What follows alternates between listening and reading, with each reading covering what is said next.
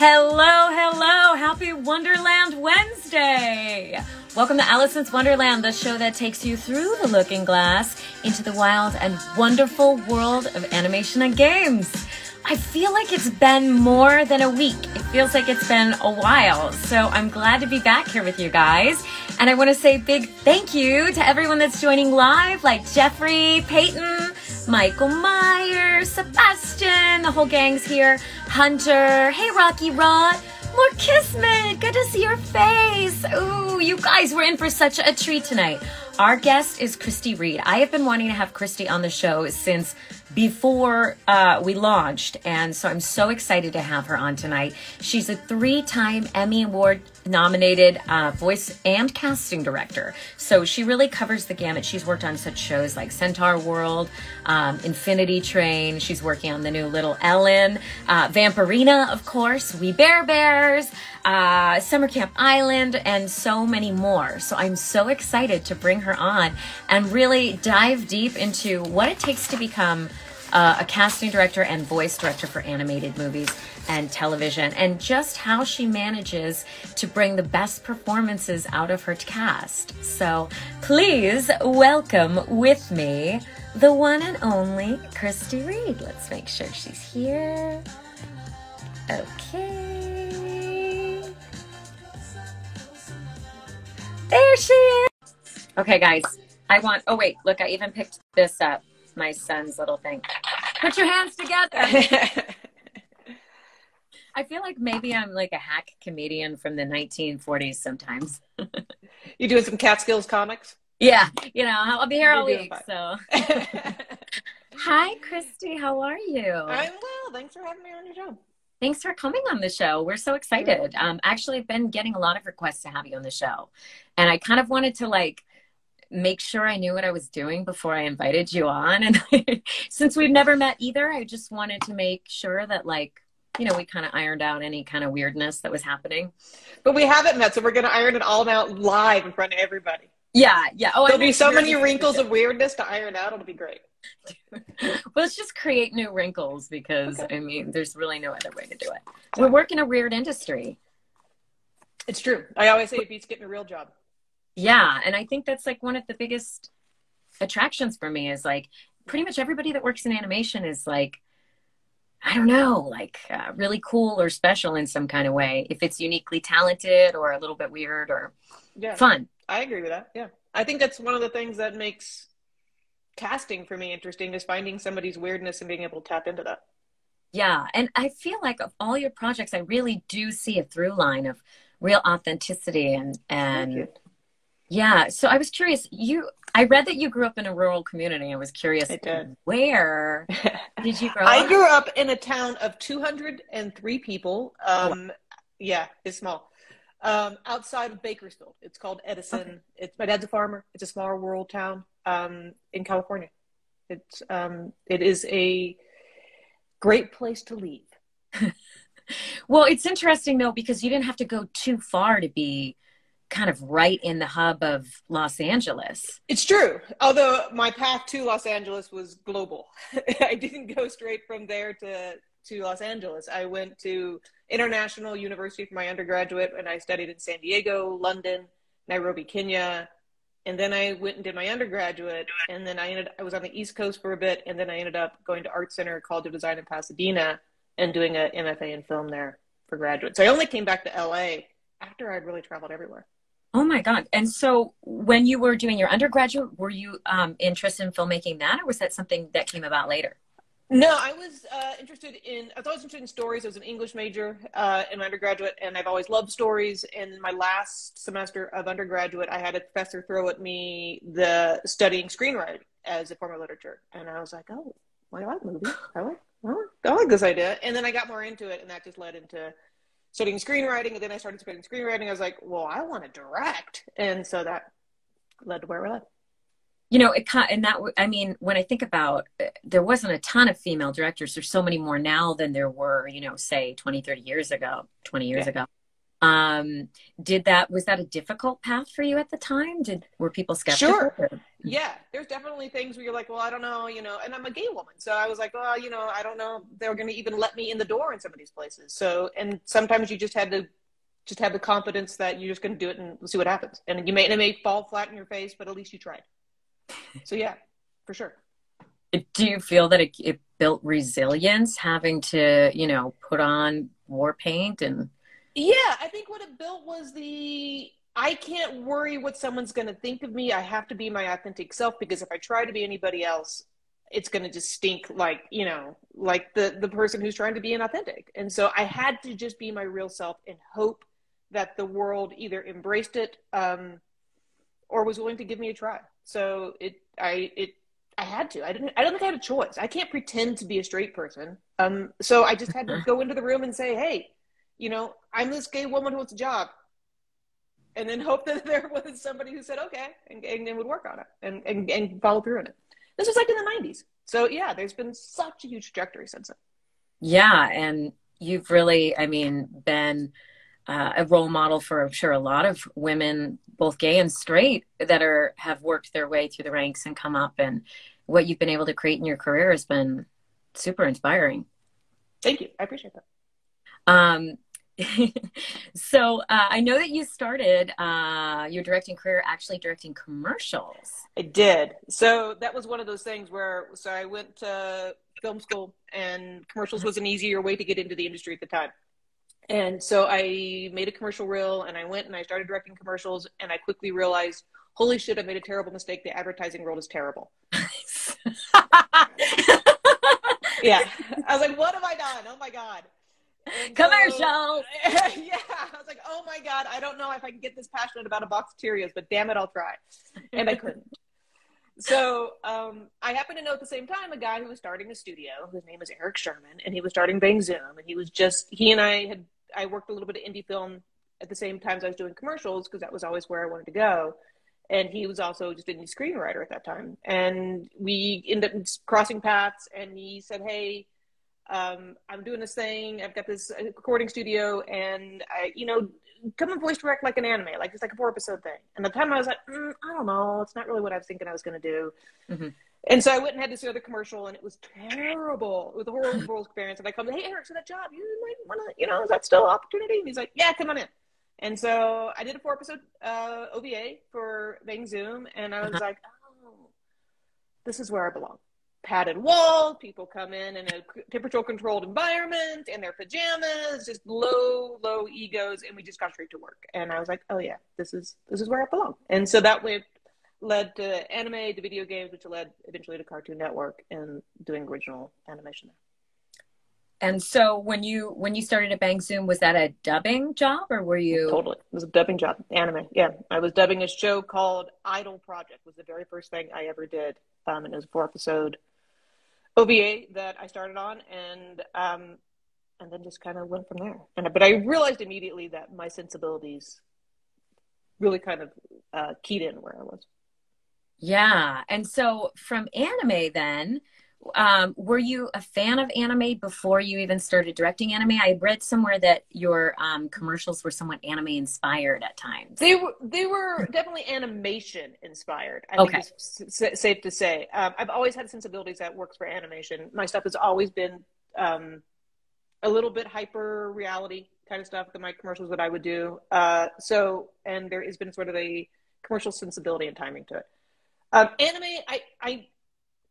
I have a very conflicted relationship with anime. I think that anime does some really wonderful things. I think it treats women terribly sometimes. And so there would be times I'd just be like, anime, we were doing so well. And then you did something and I'm like, no, she doesn't love her brother. So it'd be stuff like that.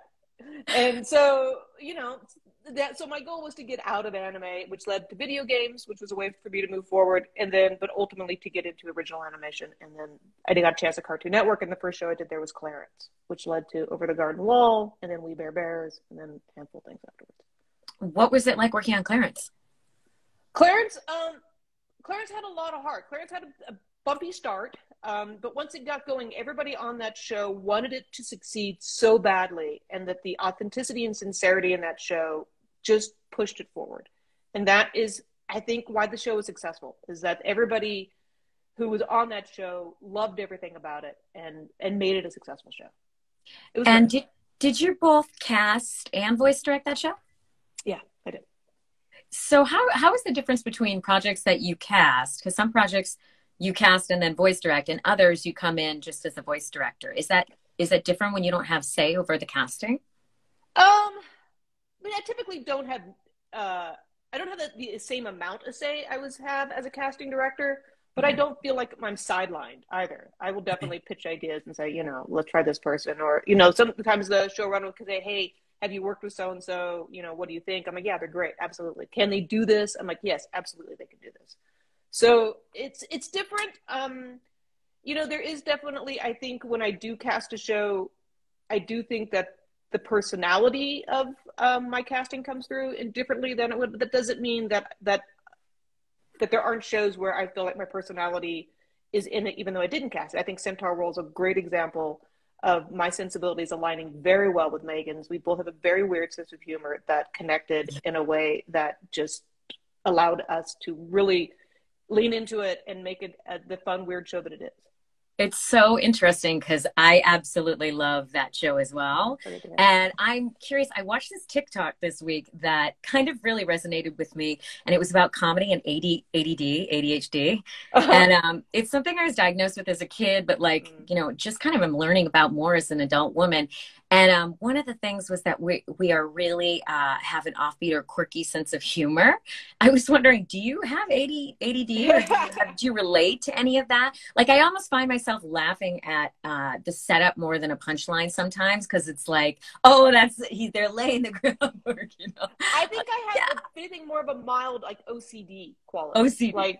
Yeah, I can be very compulsive and linear in certain things. I'm one of these people, I put on my sock, I put on my shoe, I put on my other sock, I put on my other shoe. Do not ask me to break that habit. I'm going to get really annoyed with you. Yeah. So it's stuff like that. Where I think that lends to your quirkiness, because that there are just certain ways that you want things to be done, and you can appreciate someone else's unique perspective that is completely different than anything you would ever do, but that is in and of itself charming. Yes, and Tamar is chiming in like neurodivergence represents. Yeah, exactly. And it's like so much of, I was talking about this with Thurup last week, Thurup Van Orman, that there is in animation so much more divergency and neurodivergency and just differences. And we've all, for a long time, been on the same page of accepting kind of that. And now I feel like the whole world is sort of getting it. Well, also, I think that's one of the things where I went into animation, particularly when I went into Cartoon Network, of like, oh my God, I feel so at home, because it is a world of beautiful weirdos there. And that was just like, oh my gosh. And they just encourage it and they fostered it. And it made it this wonderful place to lean into your fragile snowflakeness and to explore it. And I think that you see that in the shows that come out of Cartoon Network. It's interesting though, Cartoon Network in the 90s was still very, I mean, even to a certain extent now, more male dominated. Oh, I think everything after Adventure Time is what I'm talking about. Okay. Got it. Yeah. So what was it like working on Adventure Time? Well, I came into Distant Lands after they had done a gazillion episodes, and and so it was one of those things where I liked the show, but I have not seen every single episode. So I talked to Adam Muto, and I'm like, so give me 15 shows that you think are the kernel of what I need to know about Adventure Time as a show, and also to do Distant Lands. And it was really interesting because having worked at that point at Cartoon Network for 7 or 8 years, I knew so many of the people who came from Adventure Time, Rebecca Sugar, and so many people, Cole Sanchez, so many people came from there. And having worked with them on their own shows, I could see a show that Rebecca boarded and be like, oh my God, this is clearly a Rebecca Sugar show. But I would have never been able to see that had I not already done Steven Universe or anything else with these people and gotten to know their sensibilities after Adventure Time, to go back and see how present it was in Adventure Time, even when they were just nascently starting out as born artists. Ooh, that must be so fun to watch that. It was awesome. Yeah, connect the dots and see them, because it just shows you how much as a creative person, kind of what we're talking about before, that your little authenticity, spark, sincerity, specialness is, it comes through even when you're doing someone else's show. So as a director, your specialness, or you're as an actor, your specialness is what makes you compelling. And as a casting director, it's what makes me want to hire you. Is you're not trying to be like 1,000 other voices or whatever.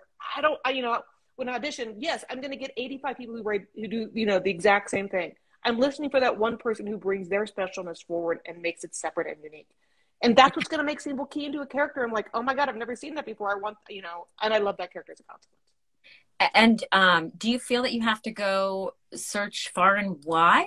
Do you have to often cast a very wide net, or do you go, do your agents, they're the ones casting a lot? Yeah, it depends. I would hope that at this point I've done enough shows where if someone's going to do their research, they're going to kind of key into, like you said, there's sort of a sensibility that I have, and I hope that is something that other people can key into, and that they'll know that I'm not looking for something that's already been done, that I'm looking for that authenticity and that uniqueness. So sometimes I can hear it right away, and sometimes I do have to say, no, everybody's trying to do what they think is, what this character sounded like for the past 40 years. Let's do something different. Interesting. Interesting. And do you find that nowadays with casting, you're not really bringing people in? Are you doing callbacks on Zoom or anything like that? Or somebody just have it or they don't? It depends. You know what? I have to say, I really hate casting during the pandemic. It sucks. So I've actually stopped for the last quarter of this year. I'm only voice directing and taking new voice directing. I'll probably take new casting projects in the beginning of next year, but I actually just kind of hit a wall in August. I'm like, you know what? I need to take a pause and just kind of stop and then reevaluate, because the human connection and me working with an actor as a casting and a voice director is a vastly different experience of me working with someone over Zoom. It just is. Human connection. Yes. This show is actually going to be in 2022 rebooted, and we're going to be in studio. So I'm really excited about Exactly. But I'm also nervous. I can't wait to get into the studio. I want to go back. I'm going to be there knocking on the door. Saying, yes, open. I'm a little bit, I'm the same. I'm a little bit hesitant that some people, it's a much bigger ask to be like, can you come to Burbank or Culver City for a podcast? But that's but if the people want to do, come across authentically and have a better experience, we'll do it. And the energy in the room. Absolutely. All of it. The energy in the room. But it's a collaboration, and collaborating via Zoom, it works, but I feel like we could do so much better. And this is a little bit of a tangent, but I just, before this, walked with my son to go get ice cream. And I was like, the world needs to get out more. Not necessarily, we don't need to go and, hug a bunch of randos, but we need to start kind of coming out of our hidey hole a little bit more. And, connecting and looking each other in the eyes and having those moments, as opposed to trying to look you in the eye. And it's like, right, exactly. And I'm like, I'm distracted by looking at myself, because this is not how conversation should take place. I should not see myself when I am talking to other people. It's distracting. What is that doing to a whole generation of people? I don't know. It can't be good though. It can't be good. Oh, I did have a guest ask a question which kind of dovetails on this. Cole Sanchez, who I hope is on right now. He was wondering. God, Cole Sanchez. What about? Do you know Cole Sanchez? Of course I do. Oh, good. I don't know Cole, but thank you, Cole, for asking this great question, which is, do you have any tips on how to effectively communicate when helping to craft an actor's performance? Cole Sanchez. What's it? You guys go way back. We do go way back, yes. He's fantastic. He's a wonderful human being. Yeah. Listen, what I try to do when crafting a performance with an actor is to meet them as authentically as I can. So, we talk about how there's this sincerity and authenticity in the casting that I do. That's the same thing I want from performances. And the only way that I know how to do that is to just have a straightforward, sincere conversation with the actor in a way that is vulnerable for me, so that I make it okay for the actor to be vulnerable on their end. And that is what allows I think, a good performance to come through. If I can show an actor that I'm willing to be vulnerable with my direction, with where the character is, with my thoughts on it, then I am opening up the room, the energy, the connectivity to being that for them. So if I am authentic, if I am even times just self-deprecating in my humor to show that, yeah, I fucked up, I made a mistake. So you can do that too, and I'm not going to judge you. Let's try something. Let's be on growth. Take chances. And if you take a chance and go someplace vulnerable, and that's magical, my God, thank you. I can't, it's the best I can do and not hope for.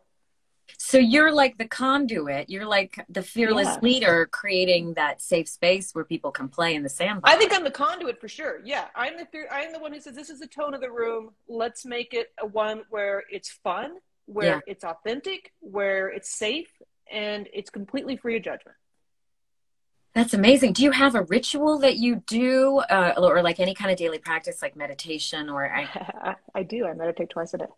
Nice. What do you have a particular? I do TM. I do 20 minutes in the middle of the day and 20 minutes at the end of the day.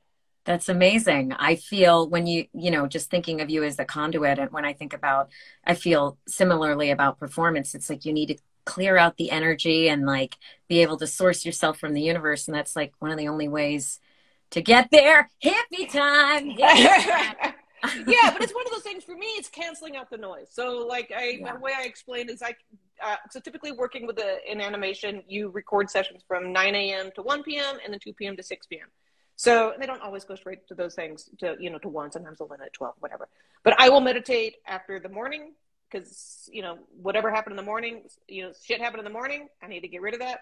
And then shit's going to happen in the afternoon. So get ready for that. And then once that's done, decompress and that stuff. So it's really, to me, it's canceling out the noise so that I can move on to one thing after another. And then at the end of the day, it's canceling out the noise from the day so that I can be present with my wife and home and not worry about work.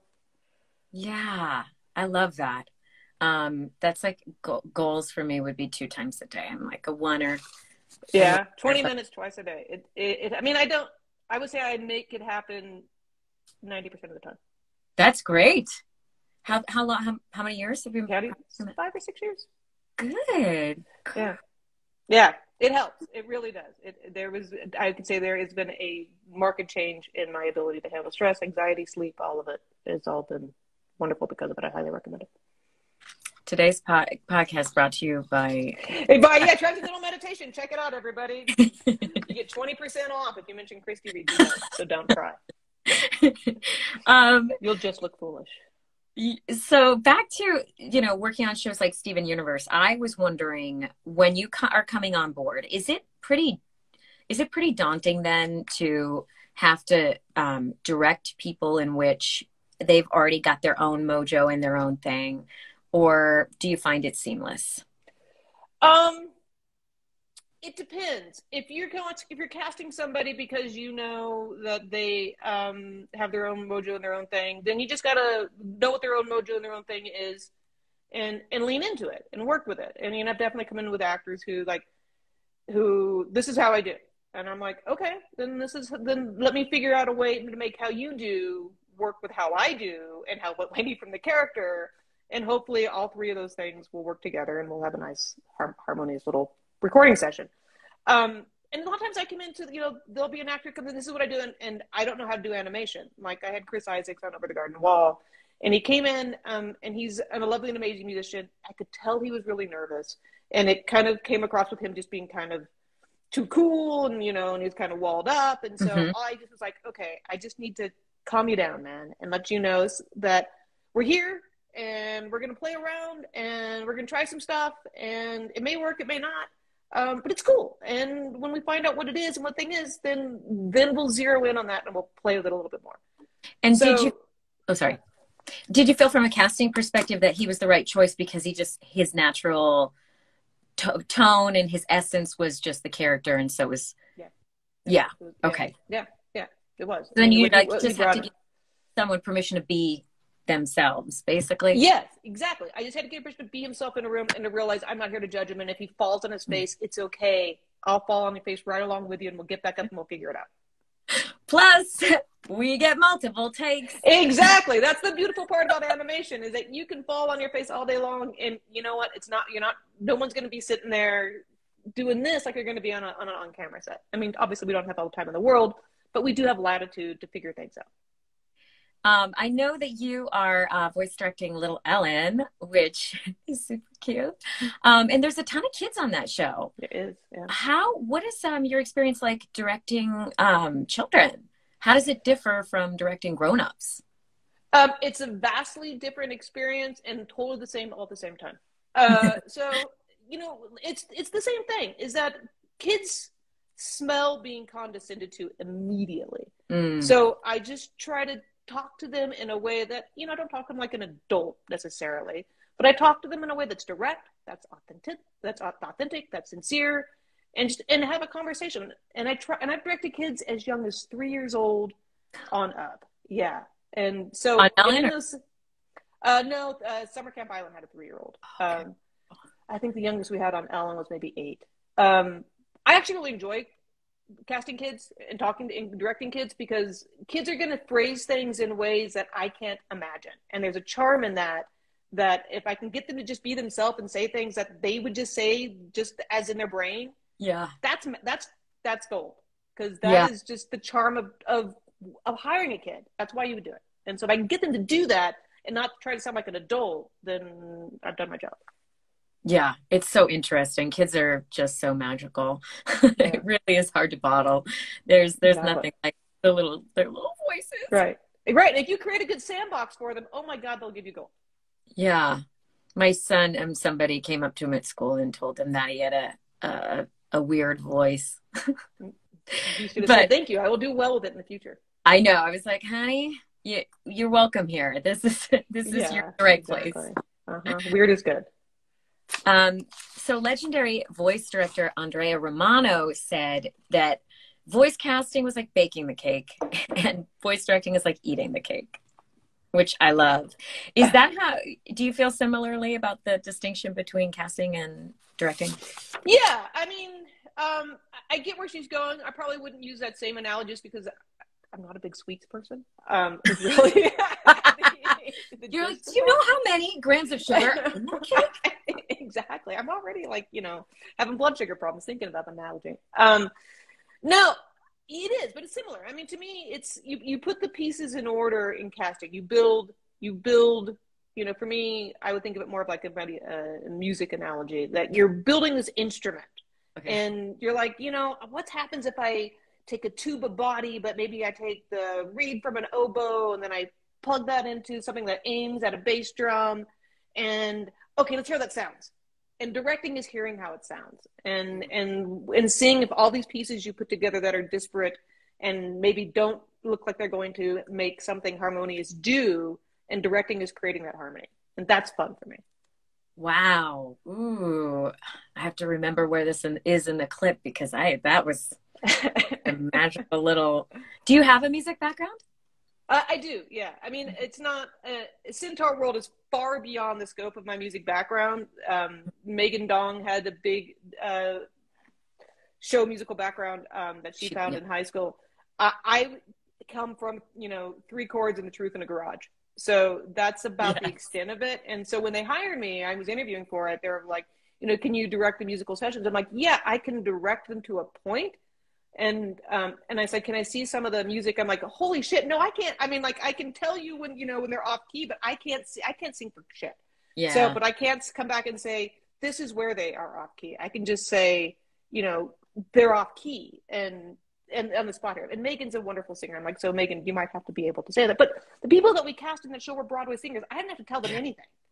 I just had to get out of their way. Yeah.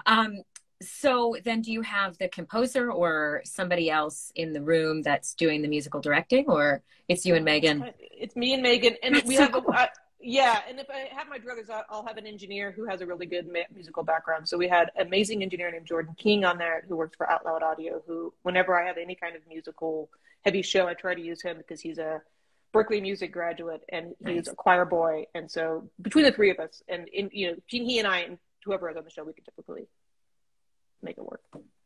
Yeah, that show is so fun. Yeah. Congratulations, by the way, on just announced season 2 is airing December 7th. 7th, yes. And it gets funner and weirder and better. It's such a great show. Does it?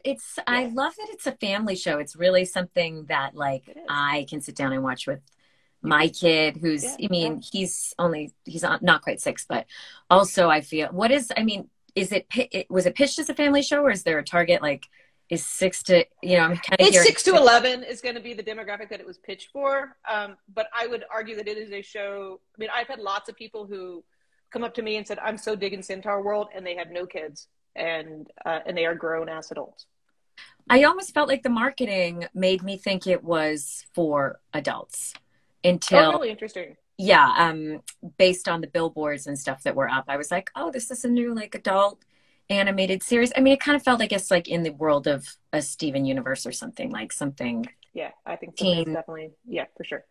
But, and I think that the challenge with that show is trying to, because there's two different worlds in that show, is how do you promote that? How do you say this show, this war-torn world, and this show of, rainbows and silliness are all together in a short trailer? It's hard to do that.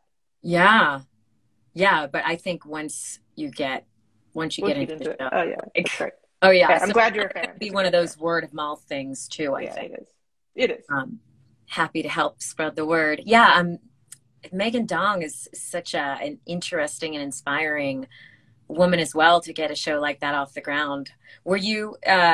Did you come on board sort of during the pitch phase, or were you brought on? I came on board right after, later than the pitch phase. Once it had been picked up and they were starting to develop the scripts, they hadn't gone to board yet, so it was all still very scripted. But she had done, because she is a board artist and she has that background, she had done the entire first episode boarded, and she scratched it all and she sang it all. So when she pitched it to me, wow. She did the whole thing. She showed me the whole first episode in the pitch, and with the music, and she like got her phone out and timed it with the animatics and said, okay, here it is. And she got it all going. And it was like the most amazing pitch I'd ever had, because I'm like, oh my God, this is such a full concept that you're pitching to me. And I'm like, yeah, man, this is amazing. Wow. Yeah. And I'm like, so, who you ever wrote your song, you should have them there. And she goes, well, I wrote the songs. I'm like, oh my God, these songs are amazing. Wow. And that comes from her, you said, musical theater background in college or high school? Or high school. I thought you said high school, but then I was like, that math doesn't. Her story's kind of funny. She just her parents wanted her to go a certain route, and she decided to take show choir instead. And she just said, it just changed everything for me. Wow. Yeah. That's amazing. I love story. Mm-hmm. Yeah. Sometimes the universe is just magic. It is. Yeah.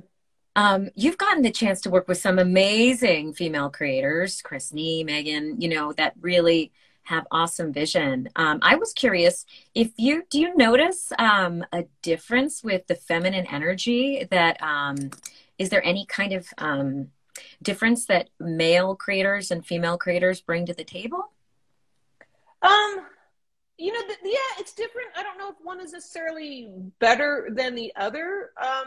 No. Sometimes, but sometimes women will be a little bit more. They'll be a little bit more aware of needing to raise the voices of women in the room, just because they are aware of that as someone who's been in that position. But that's not across the board. There's definitely been male creators I've worked with who are very much aware of needing to raise the voices of people in the room that haven't always had the chance to do that.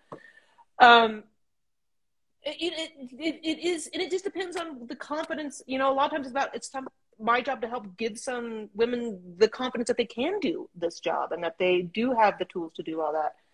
Particularly where Megan came in pretty confident at the beginning of it. But a lot of times, it's one of the things that I think that I can help a young showrunner do. Kristi obviously was not this. She was very established by the time we and I working together. But is to say, trust me, I got your best interest in mind. We are going to make this work, and we are going to get good performances. But a lot of times it's getting them to just let go and trust. Across the board. It's interesting. There's a big movement that's, wanting to bring more feminine energy to politics. And we're seeing so much shift in America in the past couple of years, particularly with, a representation for LGBTQ plus. And I know that you worked with Doc McStuffins, Doc McStuffins. You worked with Chris. Yeah, she'll answer to Doc. You worked with Doc. I hear she's a really good doctor back when you had the sniffies. And it's who created Kristi, who created Doc McStuffins as well as Vampirina. And she once described trying to put LGBTQ content onto children's television as like a third rail. And Disney didn't want to feature a same-sex lesbian couple in Doc McStuffins a few years ago. And now we're seeing so much more representation. And I was curious, how do you view the changes specifically in children's entertainment between a few years ago and now? It's amazing. So when Chris and I were working together, it would have been like, Vampirina, like 2015, 2016, around there. And she made the comment about trying to get more representation in general, and we both agreed that yes, we need to do better. One of the things that we talked about, and Chris was the one who came up with this, was she was trying to get GLAAD to have a media awards just for children. So if anybody doesn't know what GLAAD is, it's the Gay and Lesbian Anti-Defamation Alliance, who does basically a media watchdog to make sure that queer people in the media are well represented. And they do a big award show every year, and it's important. It highlights people who have made big changes. So one of the things that they didn't have was a category for children's programming. We could submit, but Steven Universe would submit right alongside Transparent, and it's not a level playing field. Yeah. We can't say the word God in children's programming, much less gay. So to say that, we've created this program and say, well, yeah, you compete along Transparent, who I'm like, we can't compete with those storylines. So Chris reached out to GLAAD and said, hey, let's get our own programming. Let's get our own category. And they were like, no, you can compete. So we did it over and over again. So finally, Chris and I were in the middle of Vampirina. We were like, we need to do better. We know enough queer people in this animation community to just have a conversation. So we did. Chris and I and a bunch of people reached out, and we created a conversation amongst the queer people in animation and said, we need to stop asking and to start doing. And so that for me meant casting more queer people, and for Chris it meant writing more characters, and for whoever it was in their position it meant just putting a bigger spotlight on it. So we ultimately got GLAAD to create a children's programming category, which after 3 or 4 meetings they finally heard us and they did it. And that first year was 2018, and that was Andy Mack that won that year. And then in 2019 Steven Universe won. So last year during the pandemic, I got a call from Business Insider. These two, Abby White and Callie Chick, were 2 writers who they put together a database of all the queer characters in the history of animation. And they said, do you mind doing an interview about it? And we're going to do this little pre-interview, and we're going to show you what we're going to do. And I'm like, okay, sure. So in the pre-interview, they show me this graph of the history of queer characters in animation starting in 1999. And it's like 2, 3, 4. In 2018, there's like 7. And that's the first year that they had the award. In 2019, after the award, there was 71. And when they showed this to me, I'm in there and I'm just like, having this conversation. It took my breath away. I started to cry. And I had no idea the impact we could have if we just created an award and made recognition for studios to want to be recognized for their work. And that was, and I don't think, and I'm not going to take complete, but GLAAD Award didn't do all of that for sure. But it did make a big movement on it. So for me, it's a very personal, dear to my heart thing to see queer characters in animation. I'm still part of the GLAAD Children's Programming Committee. We meet a couple of times a year, and it's a very big effort to continue to keep up the amount of representation as much as I can. Goosebumps. Thank you. Thank you. That's wow. And to be able to see that visual graph. Wow, yeah, it was stunning. It literally, like, I just stopped. And everything was because you keep plugging along, you say, okay, more queer characters, great, more queer, great, and then you see it. It's crazy, exponential. And I'm so curious to see what 2021 is going to fall in that graph. Yeah, we'll see. Yeah. Wow, that's amazing. Yeah. In a completely Well, maybe segue. not completely. In a different category, or maybe more of the same. I did have one of my fans, Hunter, ask if you could have any superpower, what superpower would you choose? I think I would choose the ability to just materialize someplace else. Like if I could just basically de-atomize right here and then atomize, like say, like in Paris right now, wouldn't that be great? You could do your transcendental meditation in Bali. Right? And then come back and do a session in Los Angeles. I feel so refreshed. Right? Exactly. How evolved I would be by that? Yeah, well, you kind of already are a superhero. You're already changing lives within media. Yeah, that would be a fun one. Yeah, I can. I'm trying to think what mine would be, but like, it's just really even hard to fathom. I mean, I guess it would. Yeah, maybe be able to like. Well, flying's good. It's hard to choose just one. It's hard to choose. I know. Yeah, but if I could, just basically pop wherever I wanted to. I know that. I know. I don't want to like copy you, but I think that might be my Oh, David Marshy is on here. Rebecca Sugar is actually one of the people we get the most requests to have at the show. So people are just absolutely in love with it. I was also curious to talk a little bit about Infinity Train. It has such a cult following. And when did you get involved with that project? And what was it like working on there? What were your experiences? Infinity Train was great. So that was another one where, again, I could see Owen Dennis came from Steven Universe, the creator of the show, and I could definitely see some of that thoroughfare through all of that. It was a wonderful show because it's an anthology series. So, we did 10 episodes, and in many ways we were done. And then we would do another 10 and we were done. Owen was really adamant that he wanted the performances to be kind of raw at times. And if you look at particularly that first chapter book of it, when we have the characters with the mother and the daughter going at it in the room where Ashley Johnson, and then we had Audrey Wazalewski who has her mom, and that would allowed us to create two very good actors to go at this very raw moment of a mother and daughter just going at it. And so when we recorded that, both Owen and I were like, we need to these actors need to be in the same room. They need to feed off each other. We need to do this whole scene live. And so we did. And so we ran it all. And as you know, in animation, you're not supposed to step on each other's lines. You're supposed to create a little bit of a beat so that an actor in editing, we can move the lines around. So editing has matter to move things around. So we did it that way first. And then I just turned to the engineer and I said, we're going to step on each other's lines and we're going to record this like we're going to do a 2-shot in a live show. And we're just going to let them go.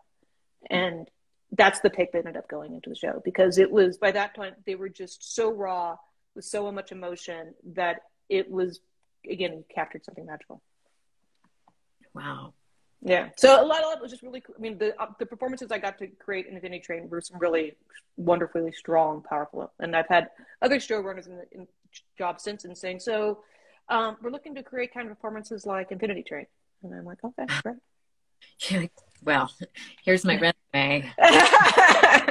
Good. I'm mildly familiar with that show. Now, I heard he wanted to go 8 seasons, that he was hoping to go for 8, and you guys went for 4. Is that right? Yeah, he definitely had. I mean, there was definitely more stuff scripted. I don't know how much Owen has. I know he's been pretty vocal about it. I don't know how much he's leaked about where it was planning on going, but it was where it was planning on going, things that they were doing. Yeah, and the chapter that it ended on was definitely not the one I think that Owen would have preferred it to end on.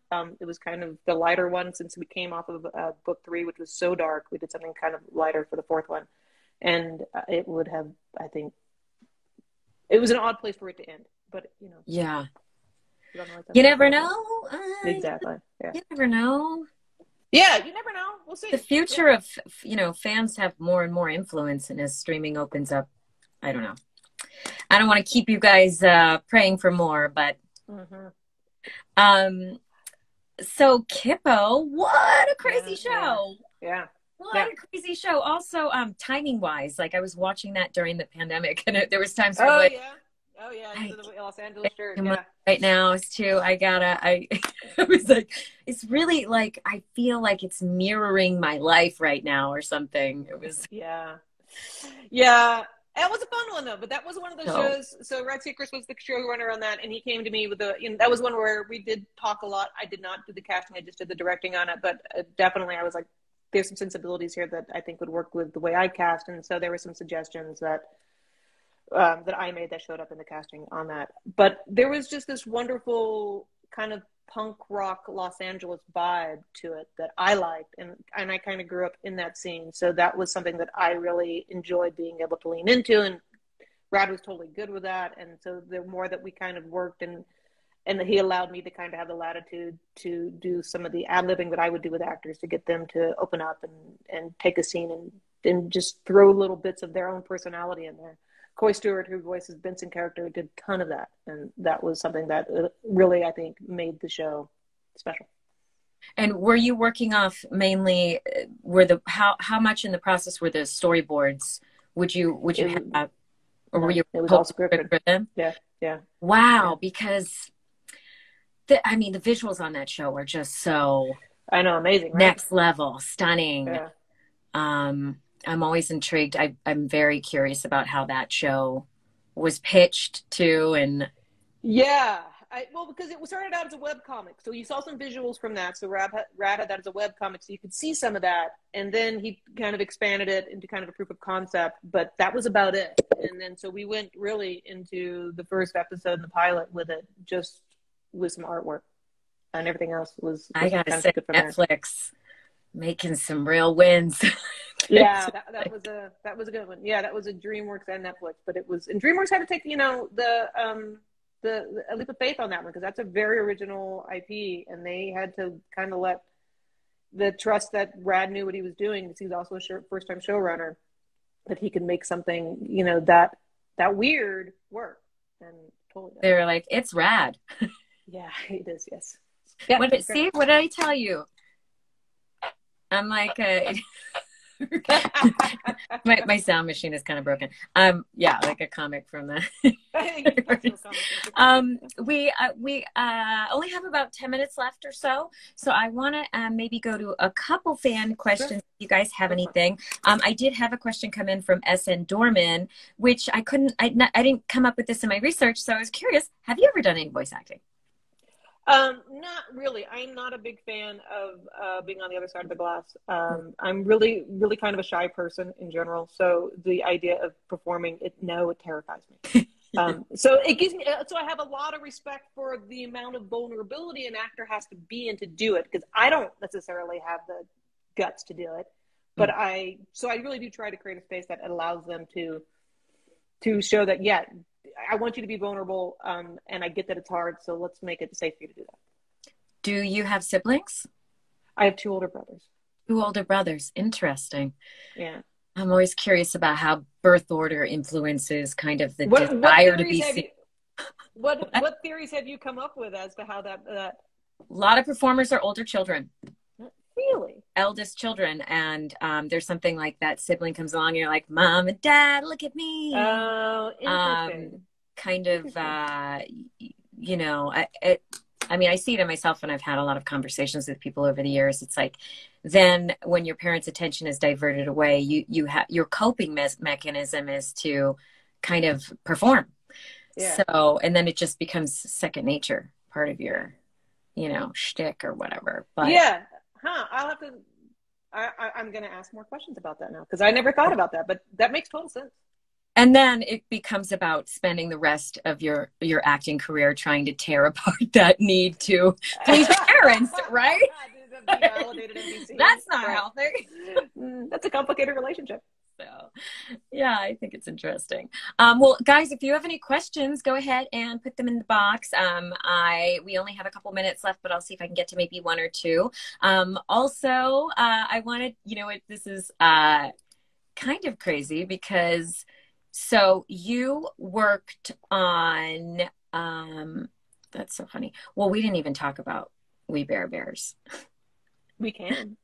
Do you want to talk about We Bare Bears? Sure. Because it's interesting. We Bare Bears, we're seeing a through line of like really advocating for diversity in casting. And We Bare Bears is like, didn't they win some awards for really being kind of the voice of for diversity, and the show creator Daniel Chong. Yeah. Yeah. It was important to Daniel for sure, to have a diverse cast, for us to always to cast as diversely as possible. And Daniel and I learned a lot, I think, together on that show, because both of us felt the same way. And there's times when we realized we could do better. And so we really pushed each other, I think, to do better as much as possible, to make sure that when we cast, queer characters, that we actually cast from the queer community, or things like that. And was a horrible, okay thing that casting directors would do for a long time, is that they would cast for an Asian character. They would say, well, the character's Korean. I'm like, well, they're Japanese. And then they'll be like, that's close. I'm like, no, let's not do that anymore. Let's be authentic with our casting to the character, and to make sure we do that correctly. So yeah, I think that Daniel and I really pushed each other to make sure that we were as authentic as possible on all aspects of We Bare Bear. And we both knew that the vulnerability and sincerity was the only way that show was going to work. And so we had to really find a way to make that happen. When you were doing a lot of shows for Cartoon Network, did you have like an office you went into? I didn't. They offered it to me at one time. But I have been a freelancer since the day I started, and it scared me. And I was like, no, I'm okay. I'll stay in the green room with my laptop. It's fine. It just seemed like, you were. I was definitely there for a long time, and they definitely made some really wonderful accommodations for me. There was definitely a room that I would go to that was rarely used. There's a shorts program at Cartoon Network, and they have their own little pitch room. And if they weren't in production, I would be in there most of the time. But no, like, pictures on the walls. No, it was definitely very much me transitory through all of that. I was not going to be there for a long time. No. Yeah. Just your like meditation cushion, like in the corner. No, but there was definitely, in the green room, I would come in between shows, and you could, more often than not, you could find me napping on my couch right before the 2:00 session. And did you also work with Eric Rogers? I haven't worked with Eric Rogers. No. Oh, okay. He's coming on the show next week. If anybody is curious, Eric Rogers is going to be on the show next week, writer and show creator. So tune in for that. We're at 6 p.m., the normal time. Epic Voice Guy says, I got to audition for both shows at some point. That's nice. Awesome. Well, Sonic the Fidget Spinner asks, how hard is it to have a big cartoon crossover? Because he or she or they are seeing a lot more recently. You know what? The person who's woven words is one of my favorite people in the world. Thank you, Susan.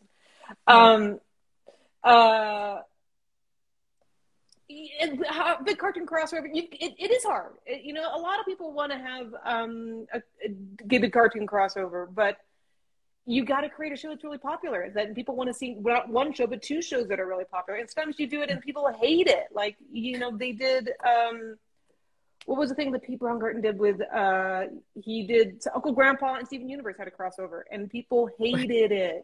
So, and they assumed that Rebecca was forced to do it, and Rebecca's like, no, I asked Pete to do it. So it's tough, because sometimes you do it and people think that these two worlds shouldn't combine. It's like those fighting fish too. It's like they're like perfect. Yeah, exactly. You put them together, it's like, exactly. Yeah. So it's tough, and it's hard to make it successful, I think, because sometimes those things work in their own worlds just fine, and you find them put in the same world, like they never the twain should meet. I'm sorry, that is not a question that we are gonna work on, because we've already kind of answered that. We already answered this. So Jeff Burns has an interesting question about just that transition. We talked about this a little bit at the top, but the fact that you made that transition from directing anime and dubs to then being one of the top directors in animation, did you feel like it was a gradual process? Was there any point that you're like, oh, this is like really happening, this is the tipping point? Oh, for sure. Well, I don't know about believing that, but the making the jump from anime to original animation was a big jump that I had to take a leap of faith that I could do it. It was one of those things where I really wanted to do it, And I was really voice directing at the time. I wasn't doing any casting. And so I go to interview for Clarence, and this was my big chance. This is my chance to get into Cartoon Network and to make this leap into original animation and get anime in video games. And I go and I interview, and they're like, okay, so this is great. We want to hire you as voice director, and you do casting as well, right? And I was like, yeah, I do casting as well. Totally. I had never done any casting before in my life. And really? So, yeah. And so, but I knew that I wanted to do the job so much that I would figure out whatever gaps in my knowledge, and I would work hard and I'd make it happen. Google so it. I had to just take a leap of faith that although I didn't have 100% of the skill sets they were asking for, that the gap that I was missing was something that I'll figure out, and I'll work, and I'll get there along the way. And I'm going to take some, hits on the chins. I'm going to make some big mistakes, but I want it enough that I'll make it work. And so yeah, exactly. Sometimes you just fake it you just got to fake it till you make it. Yes. This is so great. Oh my gosh. I love that. Oh, I'm like so torn because I'm like, I want to ask even one more question, but like that was such a high note. But just like season 4 of Infinity Train, I'm going on. Okay, we talked about that. This I thought was an interesting question. Although maybe your favorite show is just whatever you're working on right now. That is a hard Do you have a favorite show that you've worked on? No, I don't have a favorite show that I've worked on. I have favorite things about all the shows that I've worked on for sure. But there's no one show that I love any more than the others. But there'll definitely be aspects of all the shows that there'll be something that I really am proud of, or that makes it near and dear to my heart. But it's going to be, it's going to be parts of it, nothing as a whole that makes one stand out more than the other.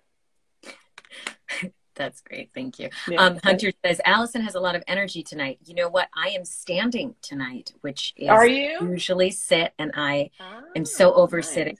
I want to get a t-shirt made that just declares my dislike of sitting, period.